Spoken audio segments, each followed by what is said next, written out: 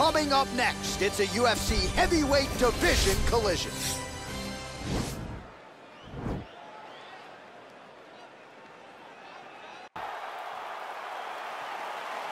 Ready to fight. All right, so we got two classically trained strikers here. Any chance this fight actually goes to the ground? This fight does not go to the ground. This one will be fought in the pocket. Two guys will stand in front of each other. They will trade punches. They will trade kicks. It's going to be a classic matchup that you normally see inside of a ring. We get it in the octagon tonight. Slips. Well, perhaps a sign of things to come as he lands a kick there. Nice kick landed by the So a combination of knees here. You don't see this all the time where a fighter will throw multiple knees, but if it's not broken, they'll fix it. There's no takedown threat. If there was a takedown threat, he would not be throwing so many knees. But there's no threat of getting taken down, so he is just letting those knees fly. Big punch lands over the top. How's he gonna follow this one up?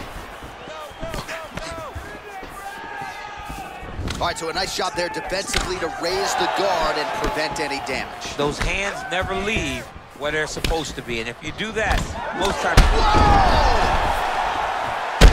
Yeah, looks a little wobbly on his feet.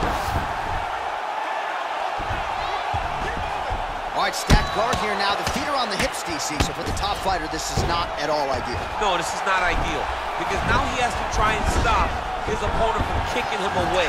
How do you do that? You attack the feet. You start grabbing the feet with the hands, lead with your hips, grab the feet with the hands, pass the feet to the side, and start to lead with your knee to try to get the side control. Straight right, he misses.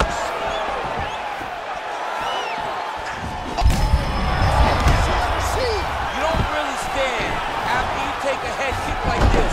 That is such toughness to even be on his feet right now.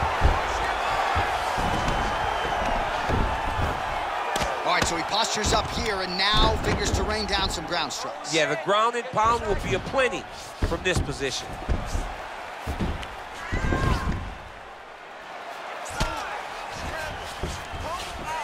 All right, bottom fighter here, maybe looking to hip escape, DC.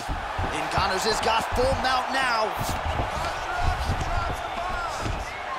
Posturing up now. And now the damage is about to start. Oh, look at him jumping in to try to get that is it! Oh, and there comes the stoppage. Oh, my goodness! Beautiful shot to end the fight right there. It couldn't have landed much more flush than it did, and I'm not even sure the opponent saw it coming, quite frankly. So, near perfect execution on the strike that ultimately results in the KO here tonight. Well, he's going to enjoy. Here we go inside the octagon.